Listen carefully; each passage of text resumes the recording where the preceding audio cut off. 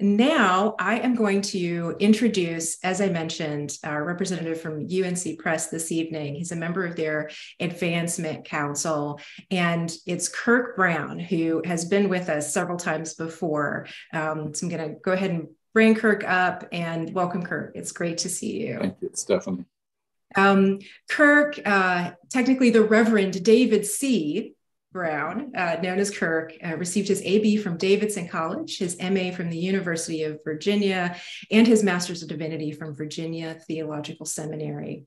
He's a lifelong educator, having taught German and English for 12 years at Virginia Episcopal School. He then attended seminary and was ordained an Episcopal priest. After serving 3 years at St. John's Church in Roanoke, Virginia, he returned to schoolwork, serving 24 years as chaplain at Christ School here in Asheville and teaching religion. Kirk lives with his wife, Shelley, hi Shelley, on a farm in Fletcher. Welcome, Kirk. Stephanie, thank you so much. And thanks to Malaprops for this ongoing partnership and your hospitality. It always floors me, and I feel so humbled by that. This month alone, Malaprops is going to be hosting 3 such UNC Press presents evening sessions. Week after next, a book on what's called Crimmigration. The week after that, a new UNC Press publication, Country Capitalism. So if you're interested in this evening's presentation, please tune in again. Thank you for that, Kirk. Yeah. So as Stephanie mentioned, I'm a member of the UNC Press Advancement Council. And I want to take just a moment to tell you why I love this press so much. I don't think there is any other institution quite like it in the state. What UNC Press does for North Carolina is in many ways incalculable. Through its numerous awards and reviews, its amazing catalog of titles, and its sterling reputation, the name of the press is carried around our state, across the country, and truly around the globe. Last year, the press celebrated its centennial. So its first 100 years of publishing books for the Academy as well as books for the people of North Carolina and for the region. On average, the UNC Press publishes books at the rate of 1 every 3 or 4 days, for a total of about 120 to 125 every year. But whether it's a scholarly monograph or a title intended for general audiences, each UNC Press title undergoes rigorous peer review process, which in itself is a hallmark of university press publishing. So these are quality books. Well over half win awards each year. Awards such as the National Book Award, the Pulitzer Prize for History, and the Bancroft Prize. As part of the state's great public university system, the press serves the people of the state by publishing books across the spectrum. Tonight's book is a book that I am particularly excited about. We've been waiting for this release for a long, long time, but it's a new history of the American South. An incredible work. And truly, I've only been able to read the first few chapters, but it's just an amazing and a groundbreaking work.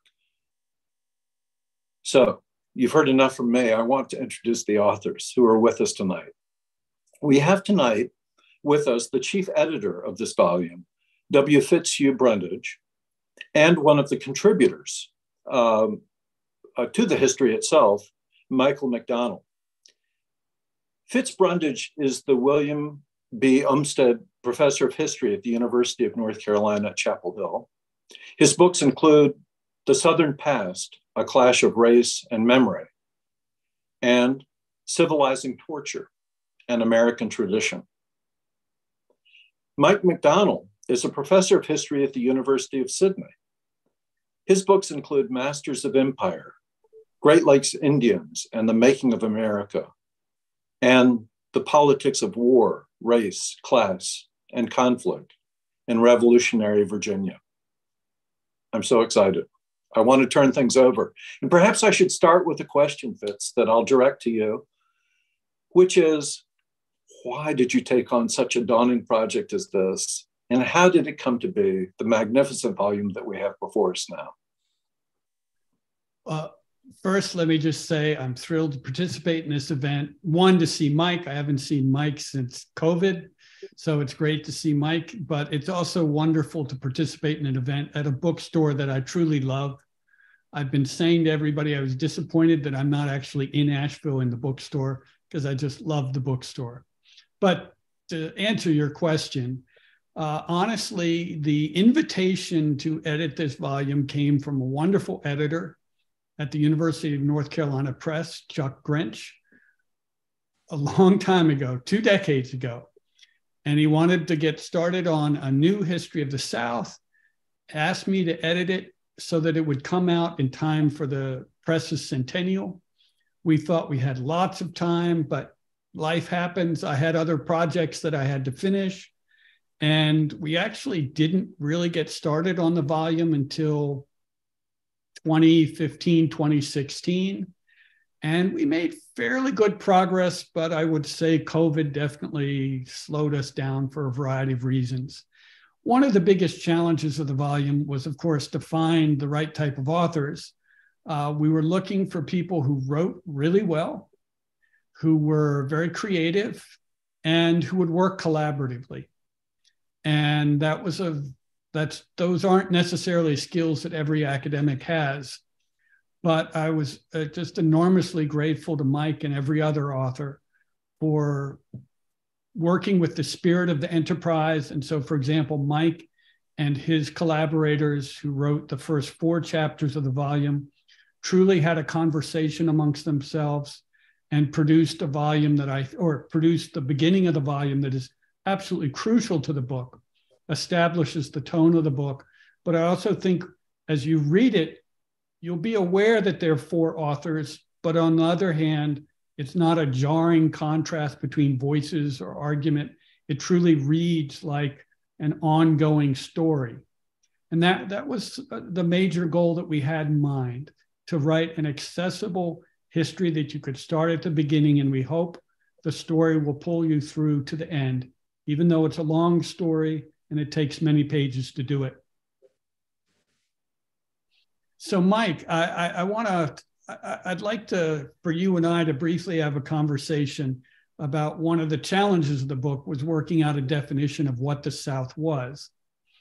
And I can speak to a little bit of that, but I'd like to get you on board for you to talk about how you thought of the portion of the past that you and your colleagues wrote about, and how you all approached thinking about a region that people who lived in the region did not think of as a South necessarily. Sure. Thanks very much, Fitz, for the question and for inviting me along to this morning in my time. And thank you to Malaprops for having me here as well, and UNC Press, of course. And my first book was with UNC Press.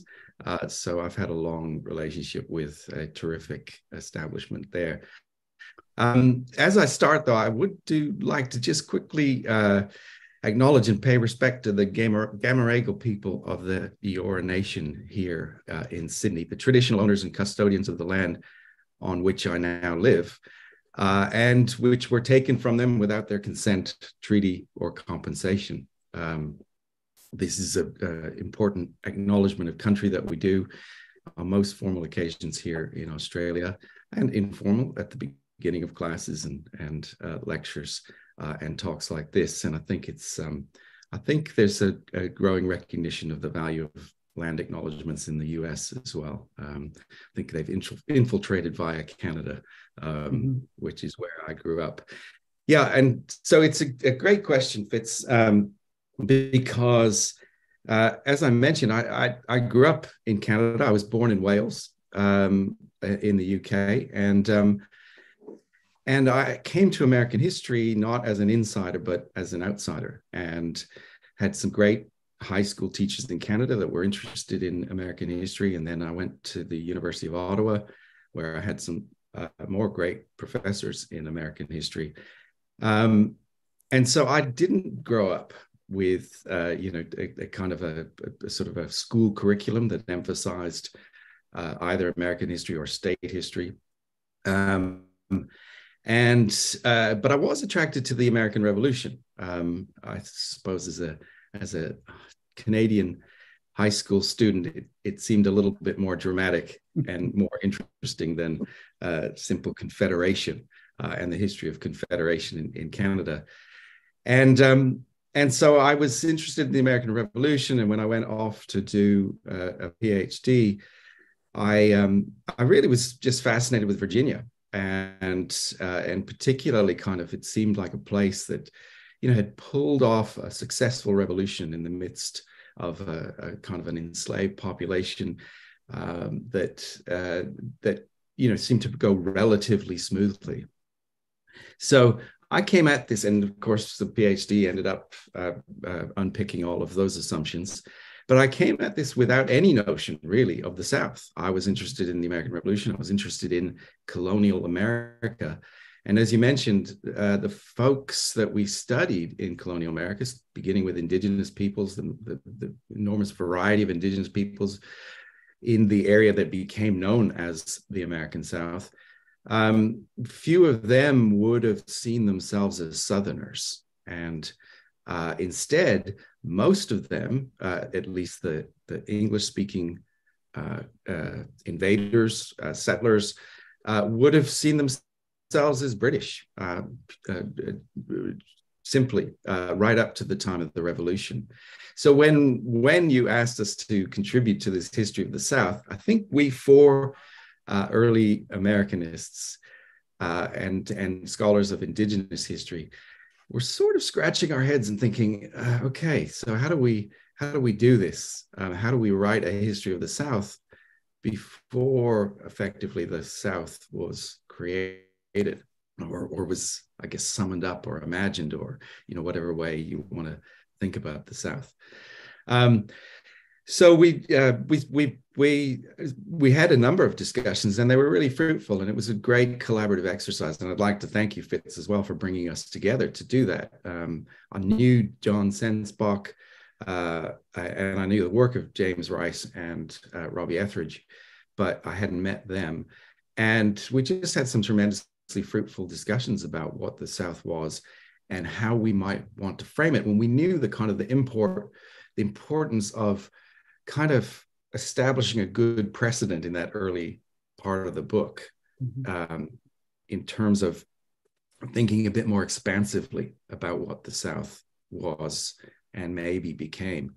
And because of Robbie, because of James Rice's work and my own work and John's work, where we've all paid attention very much to Indigenous peoples and enslaved peoples and others who were sort of on the margins and not at the core of that kind of American history narrative, we knew we had to kind of approach this and effectively kind of think continentally. So we try to break away from that kind of westward facing idea of history unfolding from Virginia and Jamestown and expanding westward.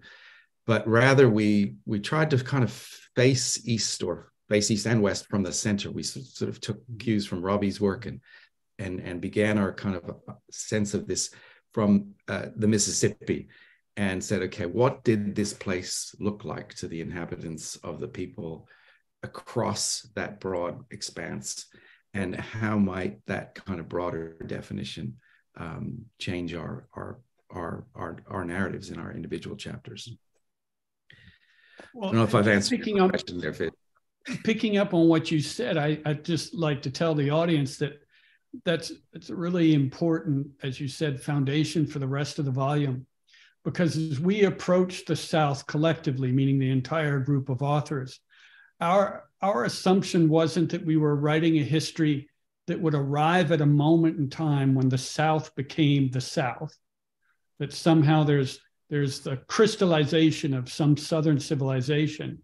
And the purpose of the book is to identify that moment and then trace it from that moment. Instead, our approach is to think of the South as something that we now, it's a kind of vernacular idea that we all take for granted.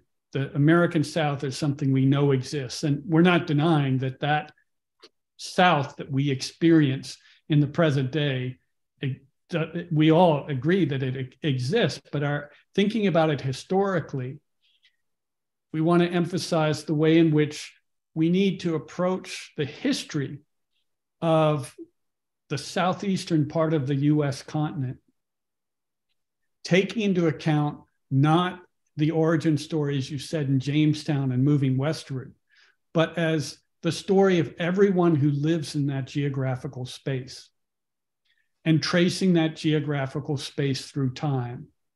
So our volume isn't a history somehow of a Southern civilization or of a Southern culture. It's really of the people who live in this region, and then the meanings, the different histories that those people have compiled. Sometimes those histories are acknowledged by others in the region, sometimes they're not. So I had a question last night where someone asked me, so does your book talk about Southern individualism and various particular character traits? And that's not really what we do. We certainly talk about individualism, but none of us thought of it as a quality that, for example, is exaggerated or particularly distinctive about the South.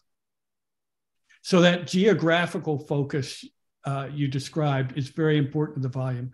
The one other point that I would make, and here's where I'd like to sort of get your response to it, is when we were thinking of the volume and as it was being written, it confirmed my idea that it really is hard to think of the South as any sort of, the argument about continuity and discontinuity or the emergence of a South and then its perpetuation doesn't really help understand a region that went through such extraordinary upheavals time and time and time again.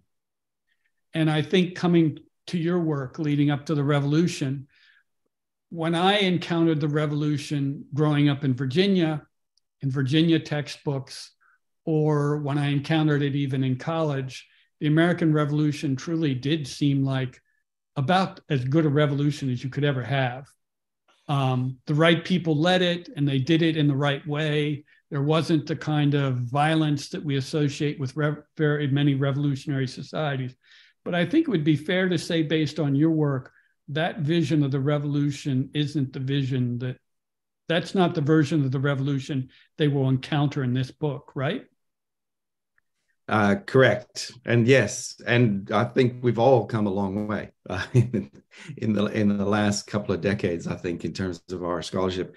And certainly it's not just on me, but I think there's a lot more recognition of the kind of, the difficulties, the challenges, the conflicts.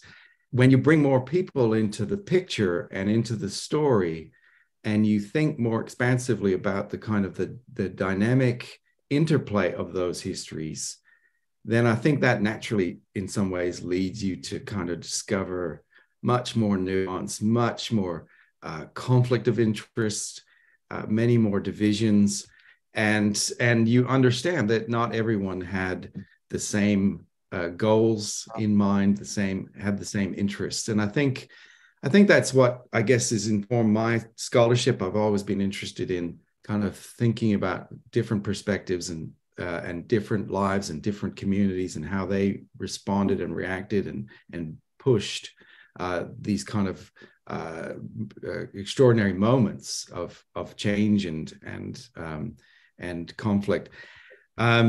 And I think that, yeah, it's really important. I guess my own research led me to realize that under that kind of literally gentrified view of the revolution, there was a heck of a lot going on. There were a lot, we've had a generation of scholarship about enslaved people rebelling and running away and joining the British. We now know that they joined the British during the revolution in huge numbers. And when we start to take those kind of views. And of course, Native peoples as well had different Native communities had a stake in the conflict and were, playing off each other, playing off the British, the French, the Patriot movements, the Loyalists. So there was this really kind of kaleidoscopic collision of interests in the revolution, and I think that really does alter kind of our understanding of this smoothly, nicely kind of effected revolution. And while the outline of that story might still look similar, we now understand that, while Jefferson was kind of writing about the process of revolution, he was also, absolutely panicked about what was kind of going on below, and whether there was going to be, whether they were going to be able to pull this off, and how they were going to do this, and incredibly responsive, right, to that turmoil. And I think that's what we have learned over the last couple of decades is just how much interplay there was between what was going on below and the kind of the pushes and the different conflicts, and how much that was affecting the day-to-day decisions of people that we are more familiar with, like the traditional kind of gentry of Virginia. And I think that's a history that the story you're just telling is a story that runs through subsequent chapters and runs up into the 20th century. I try to think of it in terms of the strenuousness, the labor it took for someone like Jefferson to have the appearance of the control that he had, not just at Monticello, but in the state, and more thinking sort of nationally in terms of the early republic. That kind of exercise of authority took so much effort for white Southern elites through the remainder of the history of the South, right up into the 1960s and 1970s, that it is a region where it's not only characterized by a lot of upheaval, a lot of tumult, historical change on a truly colossal scale, as the American Civil War is an example, but we could also think of the civil rights movement of the 20th century as being truly a remarkable tumult. But the energy that was required for the elites to retain their power is a very central part of our story. Well, I want to bring Kirk back in, because I know, Kirk, you had some questions you wanted to pose to us. And also, Mike and I could probably end up talking here all night and never let anybody get a word in edgewise. So questions that you had, Kirk, that you wanted to ask, as well as start letting some of our listeners chime in. Thanks so much. It's already an engaging conversation. And my mind's teeming with questions, actually. But Fitz, it might be good for those who haven't yet seen the volume to give a sense of the scope.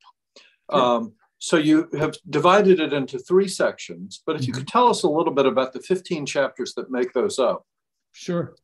So yes, one of the elements that I've touched on is this was very much a collaborative effort. It wasn't just for example, Mike's quote unquote team working on the early period. There's a 19th century team of 5 historians and a 20th century team as well. So they worked collaboratively amongst themselves, but then collaboratively across the volume. So yes, there are 4 chapters that deal with the early period leading up to the era of the American Constitution. I'll put it that way, to the turn of the 19th century. 5 chapters on the 19th century, which move more or less chronologically through that long century. And then there are 5 chapters that deal with the 20th century, which overlap with, there's some overlap between some of the chapters in the 19th century and some of the 20th century. The one difference about the 20th century chapters is, honestly, we couldn't think of a we didn't want to get into decade by decade history of the 20th century. So once we got to the New Deal era, roughly the Great Depression, then we have chapters that move from the 1930s up to the turn of the 21st century, thematically rather than sort of chronologically. So it is a work that does go from the ancient South, as Robbie Etheridge calls it, meaning the pre-contact South, the indigenous South, if you will, all the way up to roughly 2000.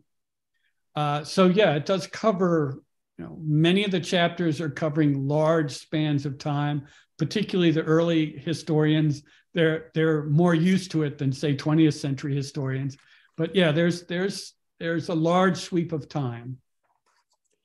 So this might not be a fair question to ask, but so there are 15 chapters, and they take us from pre-contact to post-World War II Black freedom struggle. If there were a 16th chapter, what would it be? Well, I'll tell you, this partially because it was in gestation a long time.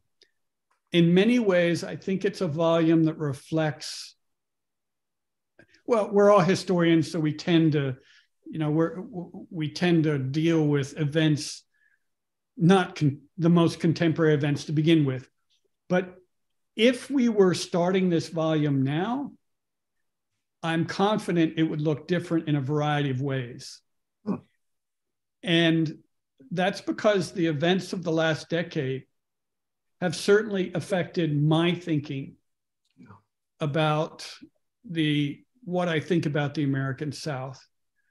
And in some ways subtle, but I want to assure the audience as well that I don't think this is a presentist volume in the sense that I don't think, for example, I know I can speak that when I was writing the introduction, I made a conscious decision to not, for example, engage in the debate about the 2019 project. I mean, the 2019 project. Not that isn't an important, the controversy surrounding the publication of that report, not that isn't important and very, very valuable, but I would like to think that somebody will be reading this book 20 years from now, consulting it maybe, and they'll be like, what was the 2019 project? They won't know what that was. So to be more precise, I think it would have been valuable for us to bring the story up to 2010 or 2012. I don't know that we could have gone beyond that, but there are ways that we could have, and I think we should have. But I'd be interested to hear, because Mike's also got the perspective of being on the other side of the Pacific, thinking about this. Yeah, I would, as a lowly contributor, Fitz, I would push you to be more presentist, and yeah, I do think that it would be great if we could write another chapter, and because I do think that the kind of conversations that historians and the public have had in the last few years about history, about the framing of history and framing of politics, I think that 1619 Project will be remembered in 20 years. And I think it will be an important part of the way that we think about this most recent era of heated conversations about history and the use of history. And I guess when I say presentist, you know me, Fitz. I think that it is really important to acknowledge that kind of the heated conflicts over the way that we use the past. And I think the history of the South has been a political football for many years, and that is also part of the story. And I think I would, as you say, it's kind of we were desperately emerging from the pandemic and just trying to hang on to our sanity and get the volume over the line. but it would not, and this is not, of course, to take away from the value of the book as it stands, but I think it would have been great if we could have had a kind of a reflective discussion, and maybe kind of an epilogue or a conclusion to the volume, in light of what's happened. Yeah, and the interesting thing is the volume in many ways was addressing the same things that the 1619 project was addressing, and we were talking about the same things, in fact, before that project came into existence, because that's what many historians were doing. And so you're certainly right. It's present there, and we could have brought it to the foreground in ways. But with every book I've ever worked on, you always wish you could write it a second time. And then, of course, you also don't want to write it a second time. And I'm also looking on... Yeah. Sorry, I also loving these, the tweets that I read about people saying, oh, I just at 2:30 this afternoon, I finished the last sentence on the manuscript and the book is finished.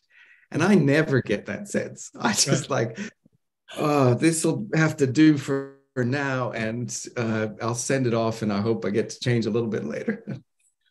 Yeah, Kirk, your question's kind of unfair because it's not unfair, but it's sort of like asking a musician after a concert, how was your performance? It's like, it was good, but it could have been better.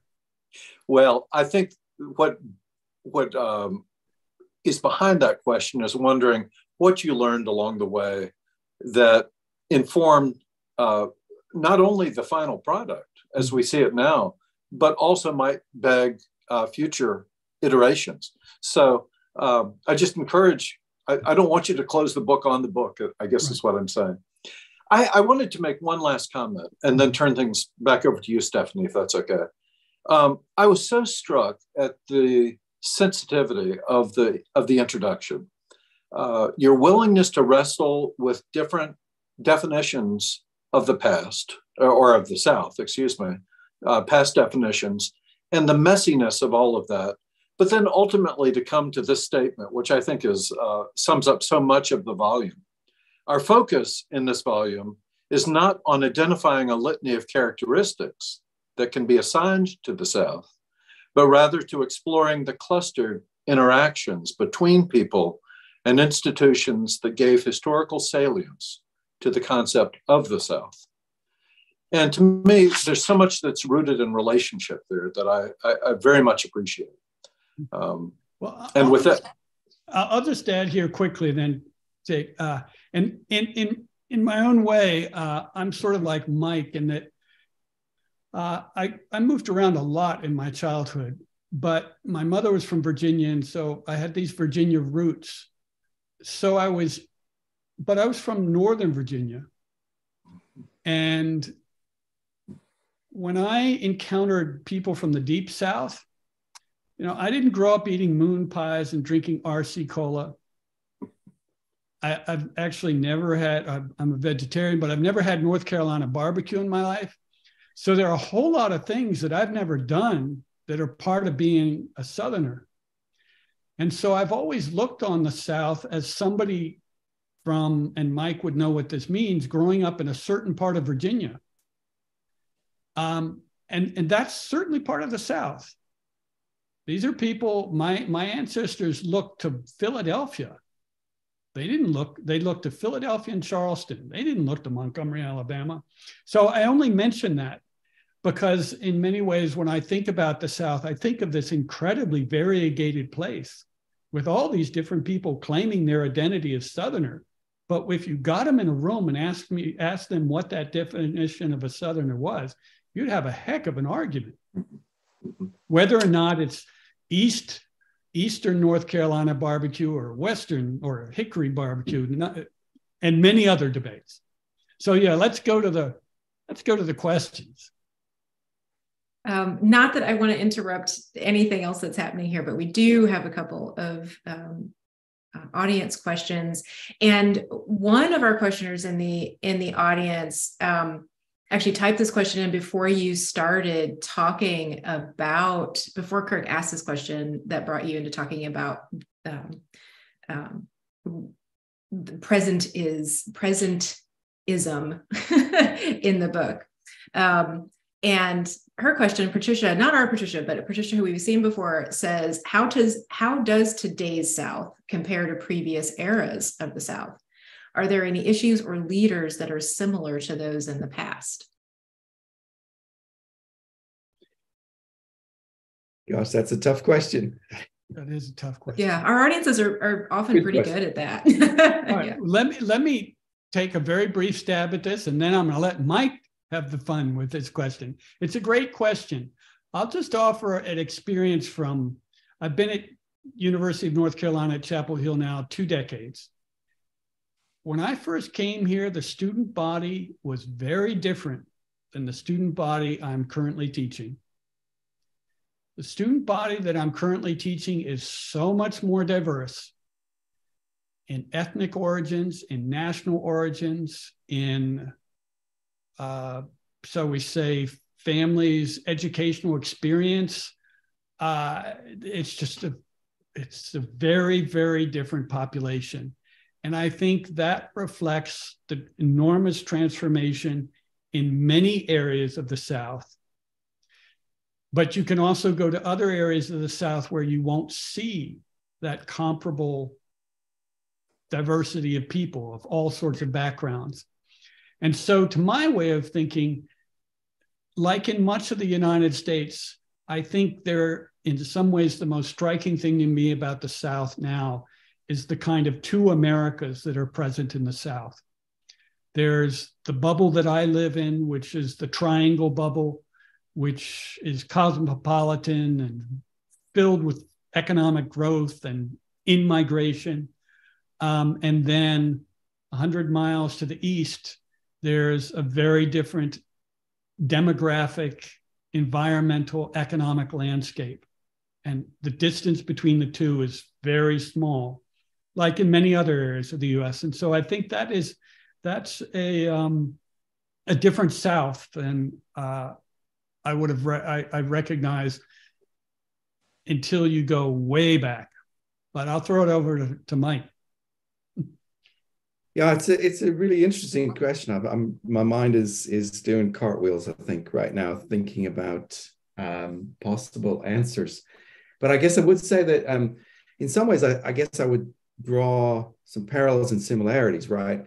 I mean, the process of change that Fitz just talked about in terms of just the student body, right, is something that I think gets emphasized throughout this volume, which is the kind of the constant change and the kind of upheaval of change and the kind of the dynamics of the wonderful stories that Fitz tells in the introduction about people whose lives were just kind of upended and changed and over their lifetime. So there was never kind of a static South that and I think that's very much true today, right? It's there's still a lot of change, perhaps unevenly in different places, but the change is there. But I would also say that I guess that the kind of the elusiveness of the South is still similar, because as Fitz was alluding to, yeah, we can say this is the South, but then someone from Western North Carolina would say, no, that's not the South. And someone from, the Mississippi Delta would say, you guys are crazy. And I think that kind of ongoing elusiveness, it's like nailing jelly to the wall, right? It's, we know there's a South, but how do we actually define this? And I think that kind of constellation of interest, if we look close enough, it is incredibly diverse place. I mean, Fitz talked about two kinds of representations, but of course, the deeper we dig, the more we uncover, multiplicity of viewpoints and people and interests who would all define the South quite differently and differently from each other. And in terms of leadership, yeah, again, I really think it's important to look beyond the loudest people, and to really think about the kind of local communities and how much they are getting shaped. And of course, we see the tip of the iceberg in the kind of the debates over school board and school curriculums, which to an Australian seems, like crazy, right? But of course, local communities are shaping their own lives and their own sense of their relationship with other Southerners and with the nation in very particular and different ways that we as historians and others need to kind of dig and think about and dig for and look for and understand that relationship between the kind of the loudmouth leaders and the locals. Well, what you just said is a perfect segue into our next question, which is a bit about loudmouth leaders. So you may want to sit it out, but it's from Elizabeth Kostova. Hi, Elizabeth, who, in addition to being a wonderful writer, is also on the UNC Press Advancement Council. So Elizabeth says, did the outcome of the election of 2016 take you by surprise as editors, writers, given what you were putting together in the book? Or did it surprise you less given your work in the region? I was dumbfounded. There was nothing that prepared me as a historian to understand what happened in 2016 at the national level. What has been happening regionally within the South was something that I don't want to say was prescient, because I wasn't really, but it was something that worried me and that I addressed at the end of a previous book I wrote called The Southern Past. And I was very worried about the politicization of Southern identity and Southern culture, particularly the meaning of the Southern past.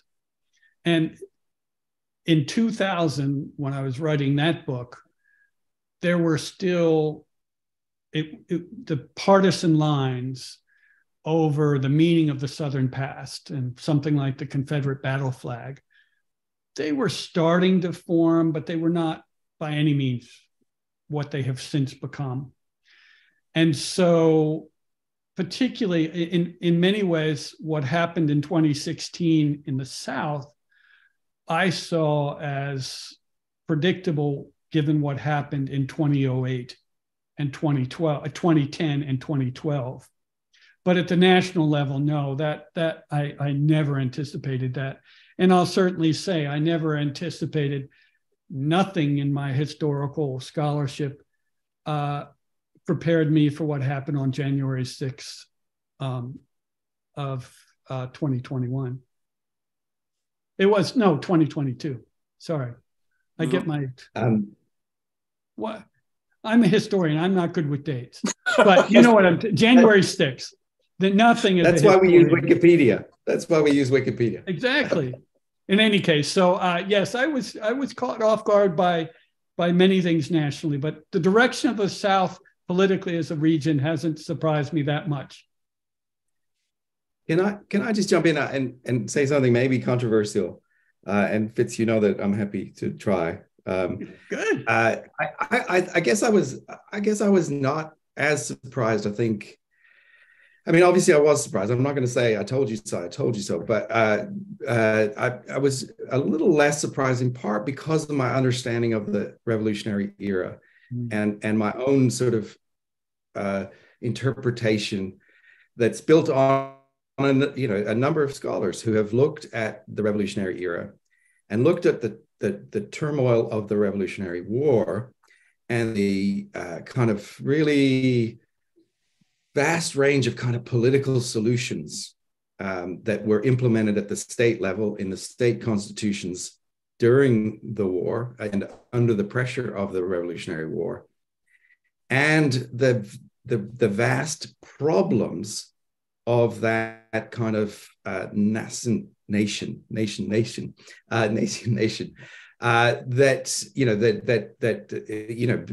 didn't have the kind of executive power to prosecute a war successfully. And that's why it dragged on for 8 years. And that's why it was conscription in every state. That's why there was conflict over just about every step of that war. That's why it was almost lost at several points.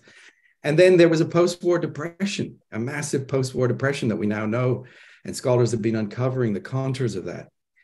And so rather than a nation forged in fire, the nation and the federal constitution was forged in the aftermath of this horrible, terrible fire in many ways, and was a reaction to the kind of more democratic impulses of the revolution, where people demanded something, a return on their service if they did serve.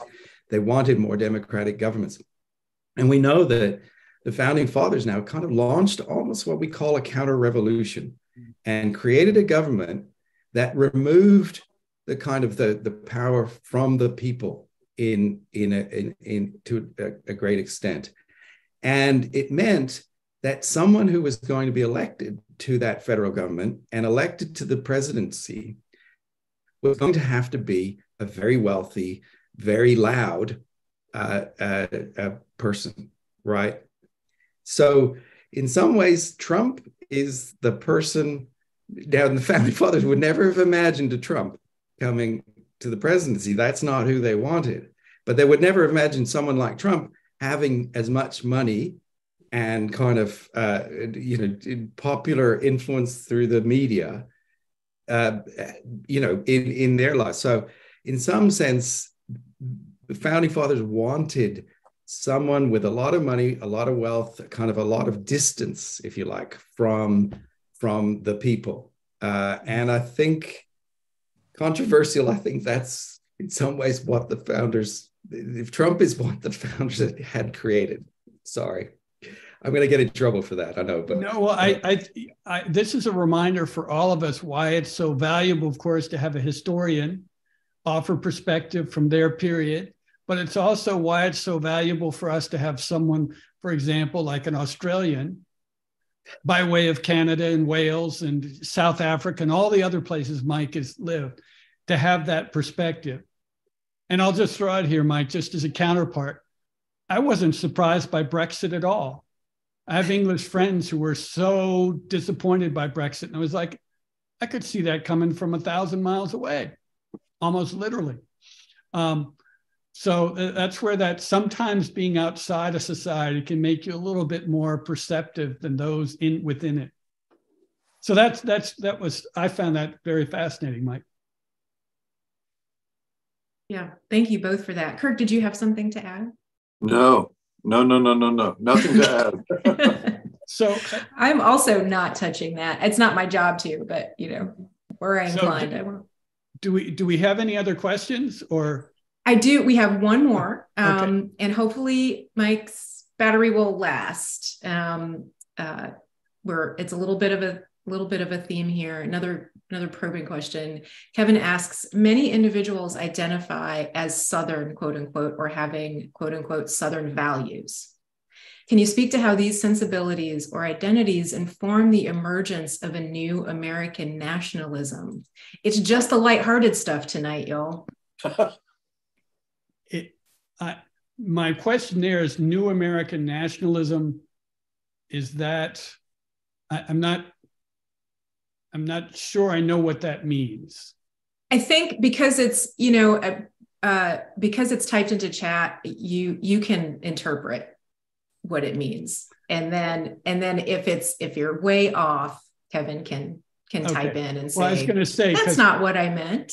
Okay, well, because I was thinking we have Senator Tommy Tuberville from Alabama, who's talking about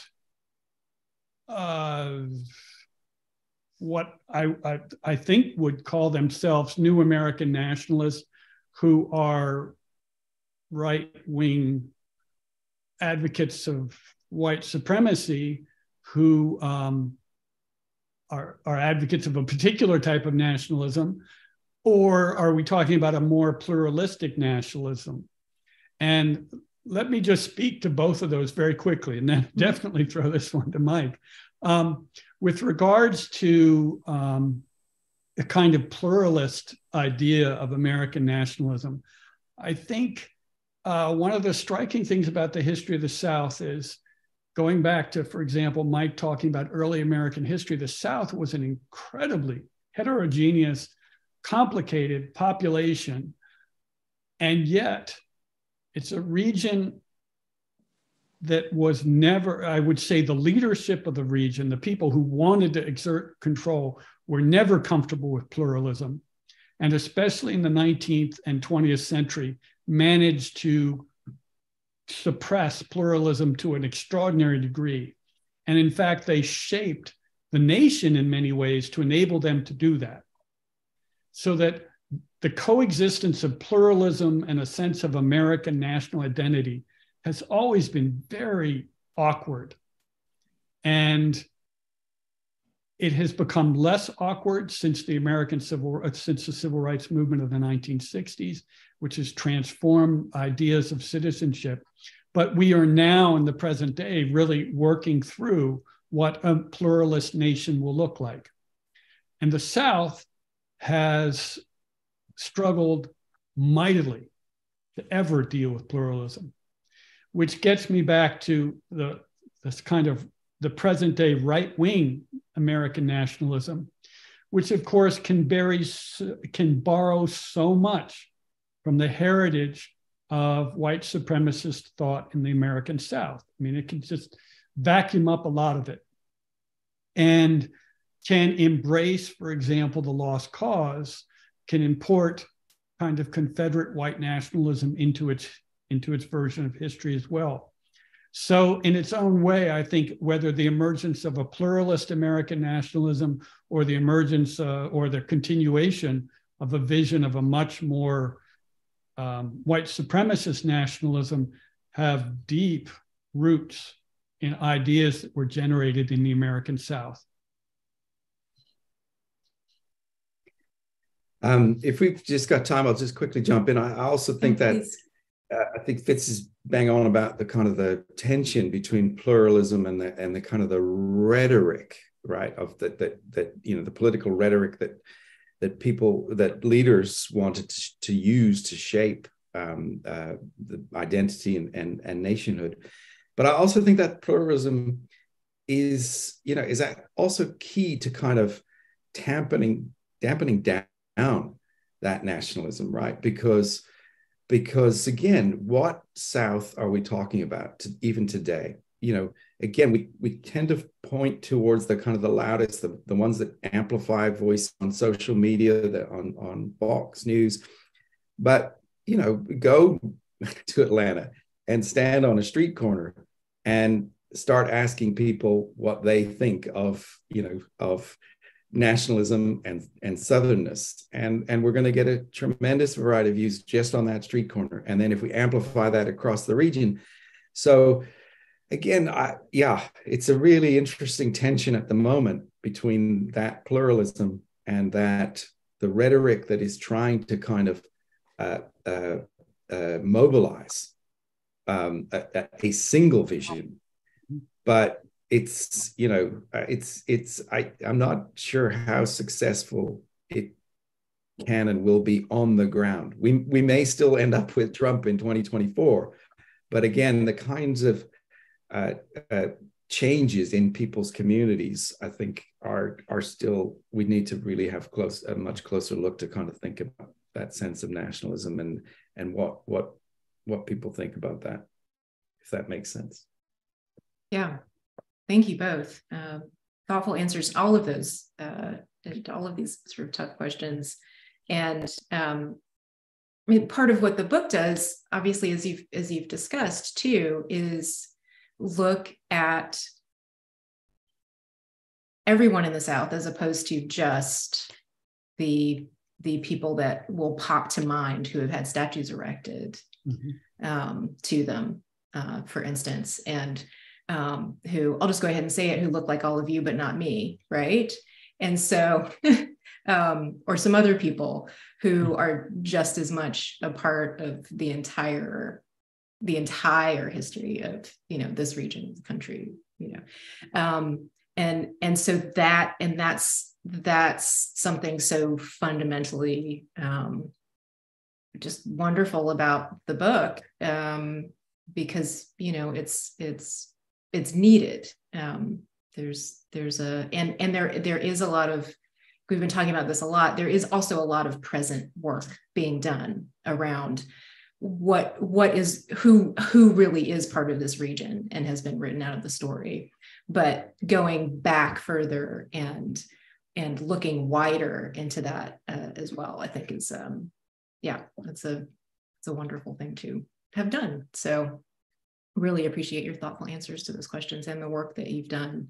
And so we are at 1:07, and Elizabeth chimed in, and Kevin, by the way, says, thanks, enjoyed the response. So the way you addressed the nationalism question, well done.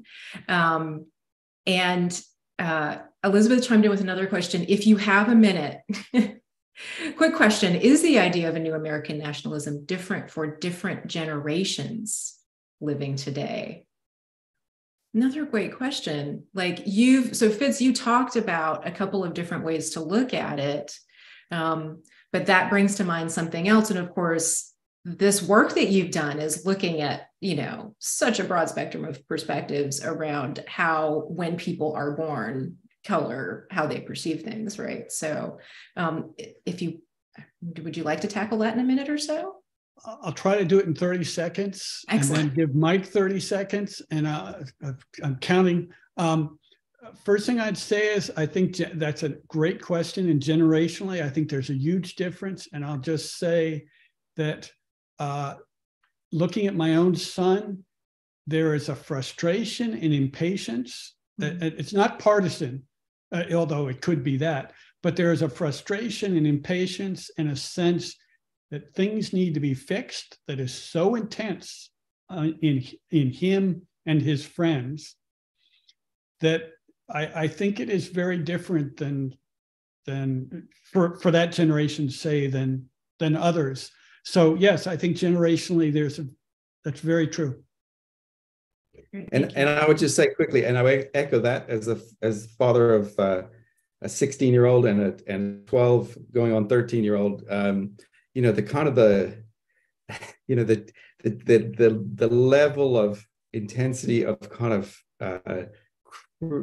critical eye on things is pretty amazing, and that and I think that's what maybe one of the positive things about social media is this awareness. But I will also say that my wife grew up in just pre-apartheid South Africa. I was a university student just as apartheid was breaking up. And we've, long maintained links with extended family there. And it is pretty extraordinary to see the changes that younger people have been able to affect in terms of social relationships in South Africa. And I think that's a pretty hopeful sign too, that, the young people, I know we give them a hard time a lot these days, but they are a pretty extraordinary group who are on the move and on the march and willing to cross barriers and make changes. Yeah, for sure. Thank you all so much. I just want to end by giving you the opportunity to share any final thoughts and before we thank the audience and say good night. So I'm sorry the hour's over. I know it went very quickly. I would just like to say thank you very much I'd like to say thank you very much for having me and for thinking of me on the margins here and making it possible. And also thank you for your good work in the bookshops as well. I love independent shops and very pleased to be a part of this because they're fundamentally important. Thank you. Thank you. And I just want to thank both of you as contributor, as editor, for challenging us and as I think you said at the end of the introduction, Fitz, challenging the verities that we had grown up with. to allow for something new to emerge. It's a wonderful evening. And thank you to everyone for listening to us, joining us. Well, I echo Kirk in that. Thanks again for the conversation and the work that you've done. And to everyone who's been with us, thank you again for your time. We hope to see you some other time in any way that it's possible for you. And thank you, Kirk. There's the book, A New History of the American South. On our shelves now, on shelves all over independent bookstores. So we appreciate your support of us and of Fitz and Michael and everybody who contributed to this book. Thank you so much, everyone. Please stay safe and well until we see you again. Good night. Good night.